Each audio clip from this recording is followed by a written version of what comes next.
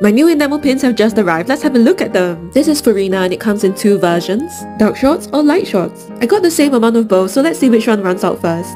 The next pin is Nouvellette and I really like how he turned out. It was kinda hard to squeeze all the details into his coat, and I really like how his cane turned out. It totally does him justice. Next up is Risley. This one's a bit intense, dark enamel colours tend to stand out a lot. Then it's young Gojo, Jujutsu Kaisen. I definitely plan to do more JJK. There is also a matching ghetto one. Lots of variety of colours in this one. I think they look great together. They were meant to be in a set. Next are some Genshin characters I've owned for a long time now, like this Lisa pin. I like her outfit colour and her floating lamp. Then we have Diona, who's very pink. It's kinda pinker than I hoped, but sometimes that happens. Hope no one minds that. Then we have Xiangling and Guoba. They're both matching eating something red. Last but not least in this shipment of pins, it's Sayu. I love the little leaf on her head so much. She just wants a nap. And that's my new batch of pins. Are there any that's your favourite or that you're waiting for in particular? Or is there anything else you want to see? Let me know in the